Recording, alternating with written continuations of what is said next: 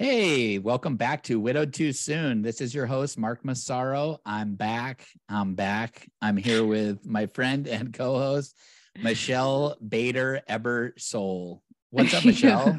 I wanted to sing Back Streets Back. All right. That was in my head, but I held back. But I know it's hard sometimes. And like every time you were gone, I was like, I want to sing all by myself, but I'm going to hold back. Celine Dion all by myself. I'm like, I'm here. Is that with who it me. Is? Yes. Oh, Celine. I don't know. I just don't you know some Celine? I love Celine. She speaks to my soul. Wait, hold on. I'm trying. Wait, she has another. Didn't she have one of the songs in Titanic? Yes, My Heart Will Go On. Yeah. Here's fun fact. She's a widow. See, I know. Is she? Yeah, because I didn't know that. Here's a fun fact. I watched this new movie that came out with Joel. And it was something like, it was a fake movie, but Celine Dion was in it. And she's like, you know that I'm widowed. It was about, because someone else had died. Anyway, she's a widow. I looked it up. She really is. Oh, I didn't know that. She was kind of talking about that. So widows, Celine Dion is also a widow. Fun fact. Has she sung any songs about being widowed that you know of?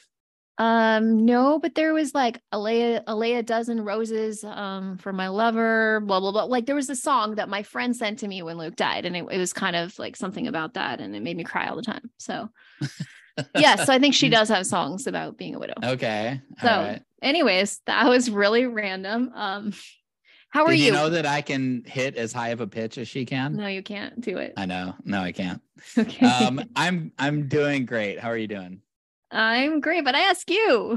I know, and I answered. No, like, you haven't been here for a little while. Yeah, like you've been on vacation and all kinds of stuff. So yes, they've heard from me for like 3 weeks straight. So let's hear from you. Okay, let's hear from me. Well, so I just got back from a super cool vacation with Tina. We went to Myrtle Beach. Yeah, I don't even know anything about that. So tell us about Myrtle Beach. I don't even know. South Carolina, North Carolina? South Carolina. Okay. So I get to add 2 new states to the states that I've been to, North Carolina, South. I had to drive through North Carolina. We had to drive through North Carolina to get to South Carolina. And it's just a popular beach resort on this side of the country. It's funny for me because, I lived really close to the beach for most of my life. And even lived in Huntington Beach for many years.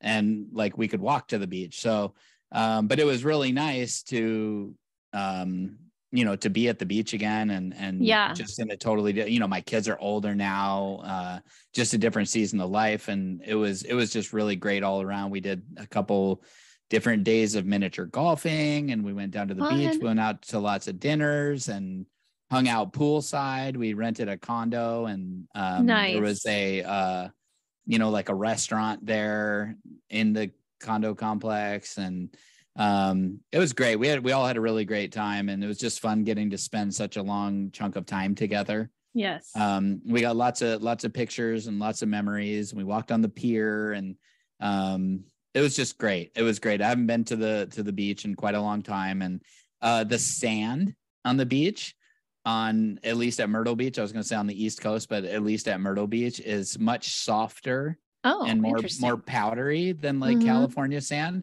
California sand is more like granule, Yes, granule like Washington. For some reason.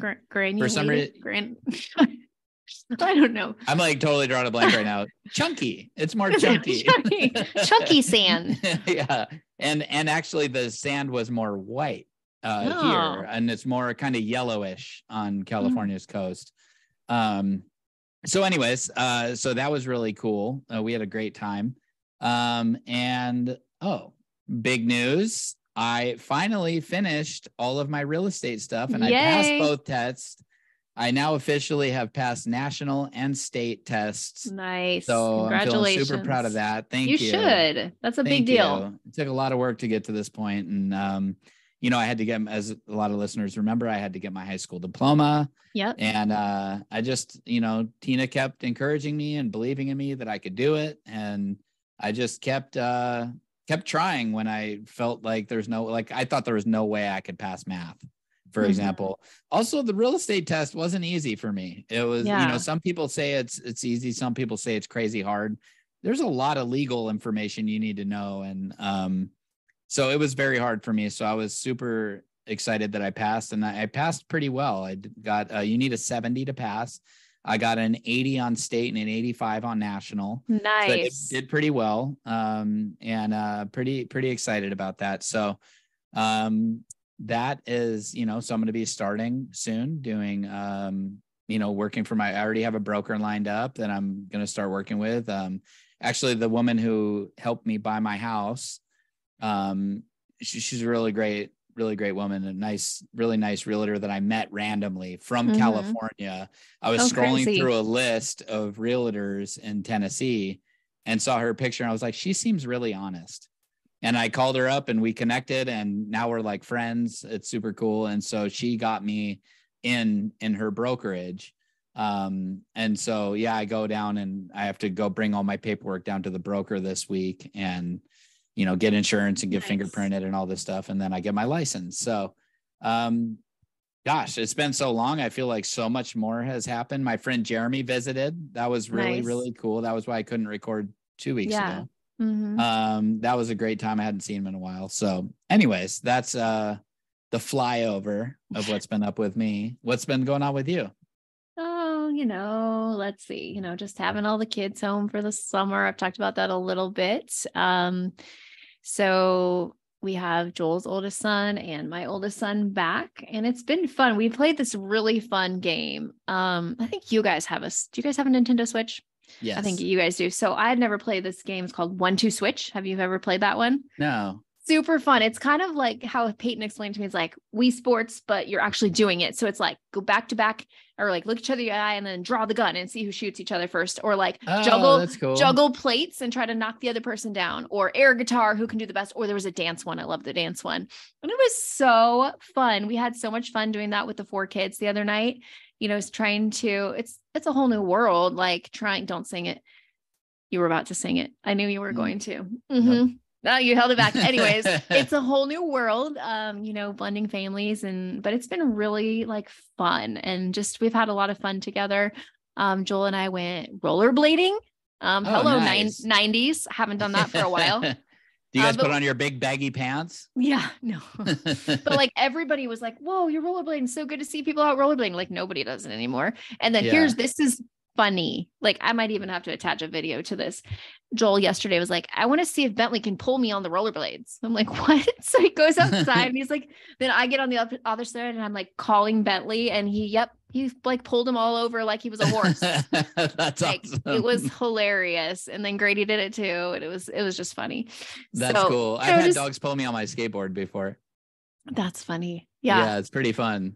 Yeah. So we've been just like, I'm exploring my own state way more that he's here, because he like finds all these places I didn't even know about, like right down from our house. We've been paddleboarding all the time. We do a lot of paddleboarding, which I absolutely love. And just exploring that when you live there, you don't do it as much, but when like you're new, you're looking at all these places, and we found a church we love. So that's been really good. Nice. That's I think awesome. we've been there, thank you, like a couple months. And like he went over to the pastor's house and they like bonded, they like made a fence together or something. And like, he's our same age, like 29, 29, no, right? Yeah. And so him and Joel like really got along, and Joel's really wanting to make friends. And so he's been going to like events to try to meet guys and stuff, because he doesn't know anybody here. And so that's been good, just getting to know new people there. And then my grief recovery classes have been going great. I start a new one tonight at a coffee shop. I made friends with the owner, and her and a lot of her baristas are going to take the class. No way. Yeah. So that's been amazing. And the one that's going on right now, one of them is going on, we're halfway through, and just seeing it's all women in that class, just watching them bond. We have these older widows and then like younger people, and just seeing them support each other and watching them walk through their grief. Like it's so rewarding. And so I've been doing a lot of that. I've been tutoring, which has been fun. Kids, like I even have a student from my class that I taught at the beginning of school year. He's coming to my house for tutoring. And so just lots of different things keeping me busy, and really just enjoying interviewing for the podcast. You guys will remember by the time you're listening to this, last week we interviewed someone, and we have a lot of interviews planned. In fact, we actually wanted to tell you that we're going to be doing more interviews. I know we've said that before, but we are serious. It's just, we've been listening to other people's stories and really knowing that this is the direction we want to go. You guys have heard from us for like 78 episodes. We're still going to be here. Don't worry. You'll still keep up on what's going on with us, but we really would like to interview, and we're serious. We usually say this at the end, but I'm just going to go ahead and say it now. If you want to be on our podcast, please reach out to us, widowedtoosoonm@gmail.com. If you have emailed us in the past, if you wouldn't mind reaching out again, we weren't in the place that we were doing tons of interviews before, but we're ready. You can send us another email, Widowed Too Soon, on Facebook or Instagram, any of those places. We'd love to hear from you. Anyways, that was a little side note, but I'm going to go ahead and turn it back over to you. Okay. Thank you, Michelle. It sounded like it was like a news anchor. Tomorrow's weather is going to be, no. Back to you, Mark. Yes. So no, I agree. And then, we are deciding to kind of switch gears and start interviewing more people, and think that that's going to be really powerful for people to listen to, and to hear so many more relatable stories and things like that.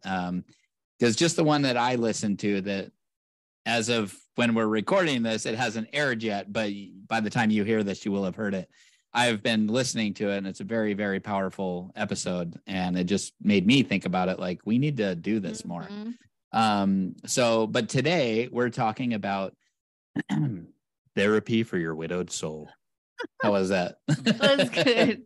That was really good. We got new microphones. Can you tell everybody?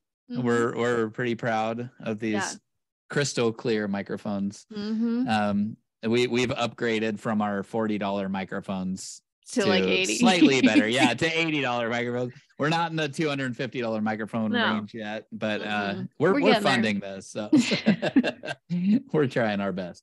So we wanted to talk about different ways for you to find therapy for your widowed soul. So Michelle, what do you think? What do you think the weather is going to be like tomorrow? No, what do you think of when you think of? Let's think back. Think back to when you were a baby widow, a baby widow, a widow. A widow. I love that. That's my new favorite saying. When you were just a widow. What was things that you found therapeutic that I'm trying to think of this as I go, that you still do, if there's anything that you still do today because the therapy was so, shall I say, therapeutic? Oh, good. Well, there's something I started even before being a widow. I just had to try to say it. Yeah. Before I was a baby widow, before I was a widow. I wouldn't say always. So in my adult life, I got introduced to running. I didn't do it as a kid. I barely did it in college. But when Luke had been sick off and on, a friend introduced me to it, and I did marathons and all this stuff. And so it's always been a way, at least for the last decade or more, to go out and deal with like what's going on in my life. In fact, Joel and I were just talking about running today. Like, we either like running together or we like running alone. Because I was like, I don't really have a running partner anymore besides him sometimes, but I like it because it's like, even sometimes I feel like God says, turn off. I'm always listening to podcasts, but it's like, turn it off and just listen to me, and I pray through things. And so that's something that's always been good for me. Another one, I did this today, is walking with friends. I do that a lot instead of just like sitting down. There's like certain friends I do certain things with. And this one friend today, Monica, we've walked for years. And so I met up with her. We walked almost 6 miles today. It was really good. And that's just another way too, to have time with other people. I enjoyed that right away. I remember when I was first widowed that I would make it a goal to see at least 3 friends a week. Like, I would look at my week and be like, okay, this day I'm going to go to lunch with this friend. This day I'm going to walk. This day I'm going to run. And so setting up times with people, and everybody's different. That's how I dealt with it, is I wanted to talk to people. I wanted to, and I'm still like that because I work from home now. I have to see people. So I kind of look at my week. Okay, who am I going to see this week? And what am I going to do? So I would say those are some, we've talked about this before. For me, it was learning to line dance. I haven't actually done that in a couple months, but I would like to do that some more this summer. Taking new hobbies, but really taking time for yourself. We've said this before, but I'll say again, you've got to put on your own oxygen mask. I had to do the breath before you put on those around you. And you have to take care of you, especially if you have young kids at home or any kids at home. Teenagers are a lot of work too. You've got to be taking care of you before you can go out and help those around you. And so what are you doing for you? I mean, seriously, stop for a minute, collaborate and listen. I had to. But anyways, just like stop and think about, what am I doing for me? And if you can't answer that, you got to think about it. You got to get therapy for your soul. That's a few examples. What about you? Because this is my perspective. I know your way of dealing with it, your going to therapy. Yours is different. No, come on. You got it. Come on, stick with it. Your therapeutical ways, therapy. That's not even a word. That's therapeutical. I think that's a word. I don't know, but your ways would be different. So tell me about what you've done and you still do. And all that. Yes. Well, my ways are above your ways. No, isn't that God who says that? My ways are higher than yours. Sorry. Not Mark. Okay. I'm just kidding, obviously. No, so, a lot of the same things you mentioned. So it was interesting for me because I am, I guess you'd say, Tina's explained it, like I'm an introvert extrovert.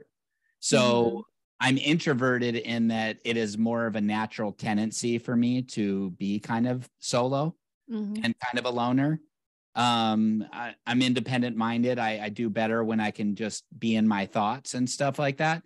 But I do love being around people, but knowing I'm going to be around people makes me nervous. So it's just this weird thing. But then when I'm in the situation, I love it. And I really enjoy it a lot. So for me, it was one of the things I had to do was kind of force myself to go have dinner with friends and to hit up people and kind of ask them, if they wanted to do something or whatever. And then, so obviously that's different for me now being in Tennessee as, I don't have this large network of friends to reach out to. So that's changed a bit. So I can't say I still do that today. But being outside for me, I love that really, too. really powerful. And that's something that I learned early on is I would just go take my dogs for a walk and whatever. And actually I did a live something on our Facebook page a while back where I was telling people that I was sitting at home and I just started having all these memories of what I watched Lacey go through. And I just started getting in this really dark space in my head. And I say, you know what, I'm not doing, like, I'm going to get up. This doesn't do me any good. You know what I mean? And so I got up, I grabbed the dogs, I went and walked at this beautiful nature preserve that's across the street from my house. And when I was over there, I just felt better. Even on my way over there, I started feeling a lot better. And I was like, I'm going to like do a live of this because I want people to see that you and I still have these moments, but we have tools and resources to pull from, things we've learned. And so getting outside can totally change your whole perspective on what's going on in your head. And so that's been a powerful one for me, or just doing something that makes me feel good about myself. So starting, a new diet, or like, and I don't know, I've never been like a real diet follower, so to speak, except for when, I was doing keto with Lacey, but just like eating healthy, making healthy choices, not taking in things that I know are bad for me, things like that. So that's something that makes me feel good about myself. Getting my bike down. I have this great mountain bike that Lacey bought me for my birthday several years back. And, I pump up the tires and I go for a bike ride. And like, that makes me feel good about myself. It makes me feel like I did something positive. So anything I can do that even if it's cleaning the kitchen or, taking my blower and going out to my backyard and just blowing all the leaves out of the way or whatever, like anything that makes me feel like I did something positive can help carry me through, dark moments and things like that. And it was especially worse in the beginning, of course, because those moments came so much more often. But back then for me, it was, doing a project. And so, I have some abilities to like fix things and upgrade things and things like that. And so I would just pick something and be like, you know what, I'm going to remodel my bathroom. And so for me, the cost of that is not nearly as expensive as it might be for somebody that doesn't know how to do that stuff. Right. So that might not be practical for everybody to just say, I'm going to remodel my bathroom. But for me, it was like, maybe $200 or $300 and I totally made like a new bathroom, And so anyway, so there was stuff like that helped me. But, one of the big things that I'd like to stress to people is traveling. Oh yeah, that's good. traveling, if you enjoy it, which, you know, I don't understand why somebody wouldn't. It's so neat to see new things and new places, but even it, like, set money aside. If it's a money thing, like, then put away, you know, $25 a week or whatever you can afford, put away some money to go somewhere, pick a spot. Like for me, something, you know, I've done a couple other things, but something I really want to see Mount Rushmore. I really want to see that. And I think that'd be so cool. And so that's something on my list. So you might look up how much is a hotel by Mount Rushmore for, you know, I mean, I can't imagine you really need to go to Mount Rushmore for more than a few days. You know, there's a couple things to see in the area, but, you know, so you plan, you know, a 3 or 4 day trip. And then start saving for it. Look up if you need to fly there. For me, I could drive there from here. But if you need to fly there, say you do live in Southern California, Mount Rushmore is a bit of a drive. Yeah. You know, but maybe you need to fly there. So look up airfare and start planning for it. And then give yourself something to, this is the point I'm getting at.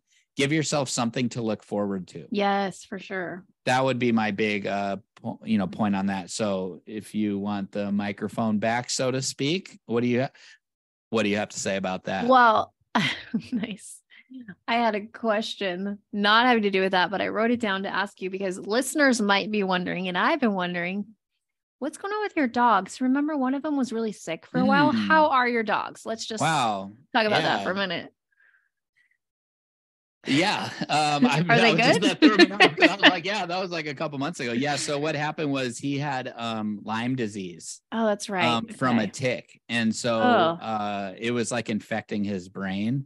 And so he was having seizures and falling and he couldn't walk. And the vet told me it was most likely cancer in his brain. Right. And then I said, well, could it be Lyme disease? Like if he does have Lyme disease, could it be causing this? And she kind of thought about it for a second. She's like, I mean, it's not likely, but it could. Like, it would have to be really bad. And so she's like, now we got the result back. He does have it, but it's not a lot. But this test isn't always super accurate. So I want to take some of his blood and, sorry to be gross, but I want to look at it under a microscope. And then she came back in. She's all, oh yeah, he's got like a lot of Lyme disease. Okay. And I was like, oh, so she gave me an antibiotic, and then just day by day, he started getting better. That's awesome. He is he's called a taco terrier. So because he's part Jack Russell, part Chihuahua. And, but his life expectancy is 12 to 14 years and he is 15 right now. So he's pretty old, but I'm looking at him right now. He just came out from under the bed. He sounds like a cat coughing up hairballs a lot, and he's going blind and deaf slowly. But he's still, you know, I mean, he still wags his tail all the time. He's still eating and drinking. So thanks for asking. He's just an old dog, but he's had a really good life, you know, for his breed. He's had a really long life. So, he's like choking under my desk right now. You can hear that. He's like, oh, they're talking about me. I'm going to come over there and cough up a hairball. I just thought people might wonder. And I was wondering whatever happened. I'm sure so many people were wondering about my dog. They were like, what happened to his dog? Keep us in suspense, why don't you? For months. Anyways, okay, going back to the subject at hand. Something else I wrote down that helped me was the paddle boarding. It was my first or second Mother's Day, I can't remember, without Luke, that I bought myself. I went on Amazon, bought an inflatable paddleboard, and took it by myself to a lake, figured out, it was like very empowering to figure out how to pump it up, how to do all the things, and how to use a paddleboard. And then that's been something that I've done with friends, by myself, with Joel. And that's been something really good. That's part of nature, like getting out in nature and just like, I love this. That's awesome. I have a quick question for you about that. Okay. Do I remember correctly that the first time you took it out, you didn't put enough air in it? Yes, very good. Okay, I thought I remembered. Good memory. That. And you were like sinking or something. Yeah, I think that was when I went with Stacy one time and we didn't have enough air, and but it's all good. That's funny. I learned, you know, like yeah, of course, yeah. That's awesome. I mean, like every little thing, like it's weird because I have Joel to do all these things, but still I want to learn. Like now we keep our paddle boards all like pumped up, like we're gonna leave them all summer because he has a truck, and like it was empowering for me to learn how to like use the ratchet. Yes, the ratchet things. Oh yeah. I know what that is now, to put it through the board and make it stay on the truck, and like I can do it by myself now. even though he's there a lot of the times, but now I've took Stacy with me with the truck. I took Hayden because I'm like, I know how to use the ratchet. So anyways, it's still empowering to learn those things. And I know that was one of the biggest things as a widow, just learning how to do all of these things. And it can be overwhelming, all the things. But anyways, paddleboarding was something that I decided to do. And so just figure out a new hobby. Like, it's really fun to learn something new. Maybe you want to learn a new language. I tried a little bit of Portuguese since that's what Joel speaks, but it's a second language. Un poquito. That's Spanish. That's not. I know, Portuguese. But isn't Portuguese similar to Spanish? They are similar. Like, Joel can completely understand Spanish, not necessarily speak it. So are you sure it's not poquito in Portuguese? It could be. I'll have to ask him. They're very similar. So at church, there was this Why lady. don't I ask him, Joel? He's not here. Is it paquito? I know. But here, yes. Then he can answer you. I'm just kidding. Anyways, sorry. It'll be weeks, the delay. So at church, these people, which that's a whole other side story. These people, like the lady knew Portuguese because I don't know why she did. And so she starts, you speak, you were in Brazil as a missionary, blah, blah, and she starts speaking. And then she tries to talk to me. And I'm like, no, I was never a missionary with him. Like, I don't know Portuguese, but it's every time. I was just telling my friend on a walk, like, it's awkward every time at church because we're new, meeting people. They're trying to figure out like stuff. And I'm like, no, we just got married. Like, they're trying to figure out like, okay, I don't know. It's just awkward. I hate having that conversation. Like, no, we just got married. And then, it's a whole thing. Cause then you're widowed, not divorced. Well, I'm widowed, not divorced. And like, it's the whole thing, but that's a side note. Anyway. Hey, I'm curious of something that's totally off topic, but do you run into, say you're with Joel's son or Joel's with your kids and they say, your mom or your dad? It has happened. And do you guys correct them? It's only happened a few times. So the first week that Joel's son was with us at church, there was a guy talking and he said something about, no, he said it to Hayden. The first week Hayden was there. He said something about your dad and we didn't correct him. And Joel's like, I didn't even notice I would have corrected him. And it was so quick. I didn't really know what to say, but Hayden was like, that was awkward. And then I feel like there was another time too. It's only been a few times so far. But I usually I try to like take the awkwardness out and be like, we just got married. This is Joel's son, try to make it so they know, but then it's still awkward too. Like, it's weird. It's a whole weird dynamic. Yeah, it's just something that you don't anticipate or think about.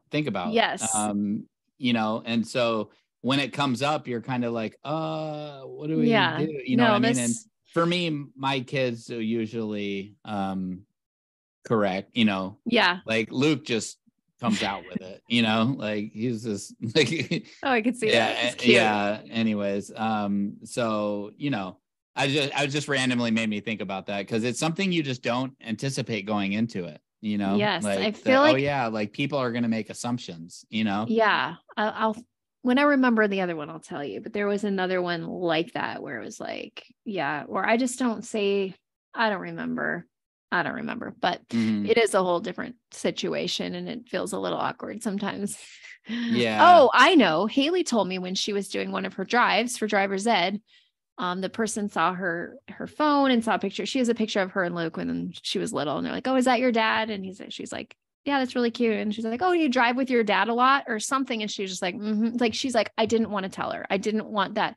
I didn't want to go into it. And I didn't want her to say, I'm sorry. And so she just was like, oh yeah, she kind of lied because she didn't want to deal with it or like didn't really address it because she didn't want to. I guess that's a different situation. No, it's very relatable. And it's sometimes easier, right? To just not explain it all. Because they don't need to know. You know what I mean? Like there's so many situations where now obviously there's situations where we do tell people. Yeah. But then there's other situations where it's like, who cares? Like it's somebody seating us at a restaurant that we've never been to, that we're never going to go to again. We're traveling through or whatever, you know what I mean? Where then it's kind of like, why correct it? Right. Why make a thing out of it? And we don't even say, because we don't think the kids are all comfortable, but we don't even say step kids. Like he'll introduce he was somewhere with Hayden. I'm like, well, how did you introduce him? He said, well, I said my wife's son. And that's how I've done it with his. I'll say, this is my husband's son. instead of like stepson or step, because they're not really comfortable with those terms. Oh, and then the boys had something happen to them when they were both talking to someone at church, the two older boys, and they're like, oh, something about them being brothers. And then the other guy knew, like he must have talked to Joel before. It's like, no, I think they're stepbrothers. And they're like, yeah, like it's still just a weird dynamic. Like they're not used to it you yet. Still have to get used to it for sure. And what I was thinking of a minute ago was like Haley in that kind of situation at like a restaurant, or it's like, why would she want to talk about it or whatever? Like, I get it. And in that situation she was in, I understand why she wouldn't want to talk about it, because the person's just trying to make small talk. Right. And then you don't want to go into this big old thing that just makes them feel like, oh, sorry, you know? So I get that. But yeah, anyways, so therapy, sorry, were you, therapy for your, this, I was just talking about paddleboarding and just, you know, taking time for yourself. We've said all this stuff before, but it's a good little reminder. We have new listeners or people who haven't really thought about this for a while, like to take care of yourself. And maybe that's, maybe it is finding more friends that get it. Maybe it's about finding widowed friends. That's huge. Like, I'm surprised, like when I do events for widows, I did one for Mother's Day, that they like didn't know other widows until that event. And I think that's really important to, I have an instant bond. I was talking to, the woman we interviewed last week, about just like, there's this automatic connection when you meet someone that's widowed. Like, you didn't want to be here, but you are, and you get it, and all of that stuff. So anyways. And I think it's important for people to not only just think about this stuff, but like to actually do it. So if let's say you're somebody who likes and you enjoy writing. Yeah. Like, go sit at your computer right now and go start writing something. Yeah. Like, do it, you know, like if you have been talking about eating healthier, like, you don't have to wait. Start right now. Like, go eat a banana, or so, you know what I mean? I'm not telling people what to do, of course, but I'm just saying, like, if, because true. For me, I'm very much like I'm going to do that. Right. But then it takes me a long time to actually do it. Yeah. So do it. We're telling you. Yeah. Do it. Yeah. Go for a walk today, you know, today. Listen, like, don't push pause on this podcast, get your shoes on, go for a walk, and then push play and listen, you know, keep listening or whatever. Yeah. Yeah. All right. You're back. Now you're walking. Good job. Right foot, left foot, right foot, left foot. Yes. No, but it is that take action today. You're not a tree, move. Like, there's that whole analogy. Like, I'm planted here. No, you're not a tree. You can get up and move. And so you can get up and you can take part in your healing, and you can leave. Oh my gosh. Yes. That was the corniest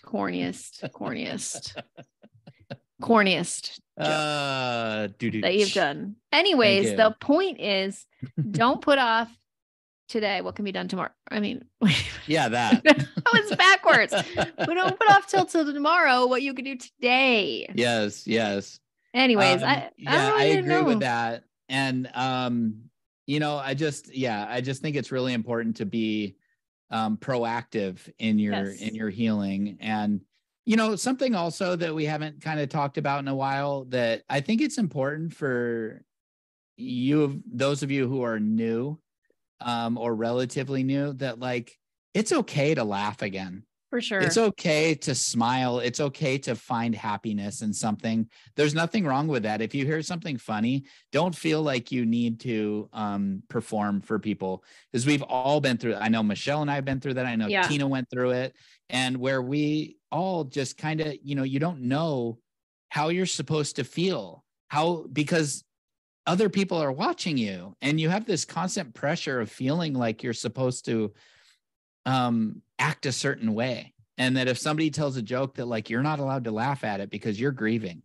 Yeah, exactly. And, I just want you to know, like, grieve when you feel grief, but if you feel joy or happiness, like, feel that. That's a blessing. Do it. Yeah. And it's like Nike, just do it. Just do it. Ha ha ha. Yeah. Anyways, so let's see, I'm trying to think about any more therapy. Some people like getting massages. I don't like that, but some people do that, or like spa treatments, or, you know, find what works for you. What is your thing? Retail therapy. Yes, but just don't. Yeah, we had the whole thing about. Yeah. Don't do too much, but you know, Find something that is good for you. And a hobby for me for a while. I enjoyed skateboarding again. Nice. And I found out that, I spent so much time doing it when I was younger that I still have muscle memory in my 40s and can still do a bunch of tricks. And I really enjoyed it. And it's cool because I had a different mindset now. When I was young, my goal of skateboarding was to become professional. That was the reason I did it. And so I had to get better every day. And so if I was struggling with a new trick and I couldn't land this trick, I would get mad.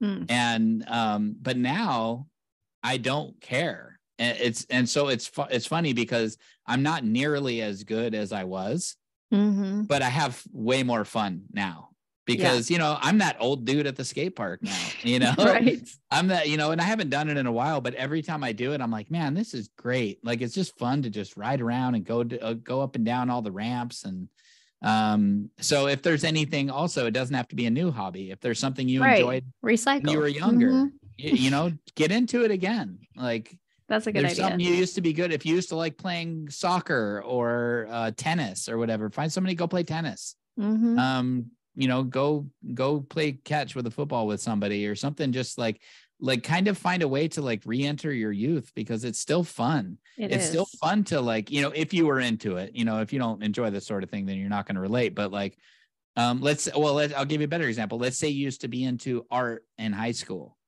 And you haven't thought of it since, or you used to play an instrument in high school and you haven't thought of it since, like try it out again. You might really enjoy it again. But what I was going to say is that not everybody might relate to like, if you think back to your childhood and you used to love playing catch with a football with your friends, go try it out again. Go out to a big field or go to the beach or something and toss a football back and forth. And, because in the beginning, if you remember this, Michelle, it was getting through the next hour. Yeah, it was the goal. Like, because sometimes it was so like hard to stop thinking about your reality. And so, if you can do something to burn a couple hours, that's great, So anyways. For sure. I think that's about all I got to say about that. That's all that. Lieutenant Dan, ice cream. Sorry. Yeah. Do you want to? I knock my Forrest impressions out of the park. I know. It's amazing. I'm so good at Forrest Gump and humble. I know that too. Do you want to close this out in prayer? Yes. Okay. I will. Lord, thank you so much for giving us this platform that we can speak to people and hopefully help, at least a couple people into getting through another day of this most difficult season of life. And I pray for all those listening, Lord, that you would provide them joy for the day and something funny to make them laugh and something maybe a memory or something to make them smile, something fun to do, something active, some kind of therapy for their soul. And we lift all of those listening up to you, Lord, and pray that you would guide them into their next season of life and that you would provide beautiful blessings over their life and in ways that they never thought, and things that they never thought they would feel again. And we pray for those provisions, Lord, in Jesus' name. Amen. Amen. So I'm not going to say the same thing. I'm going to mix it up.